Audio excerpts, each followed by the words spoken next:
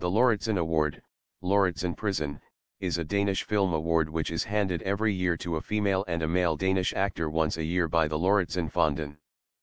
The prize was established in 1965 as the Hankel Prisen, Hankel Award, which was given to a female actor from 1965 to 1995.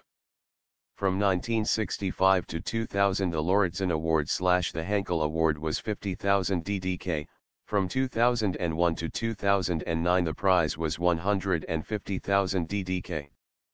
The recipients are chosen of a prize committee, which currently consists of these members: Jens Ditlev Lauritzen, Chairperson, Lauritzen Fonden, Geir Svias, Stage Director, Piv Bernth, Representing, DR Culture, Poul Nesgerd, Head of the Danish Film School, Den Dansk Filmskole, Rick Rottensten, Editor and writer of theatrical reviews for Kristelig Dagblad, Lars C.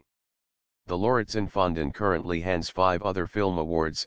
Visionsprisen, 100,000 DDK, is handed to an individual or organization or a group who had the courage to try something completely new and who had a strong artistical vision.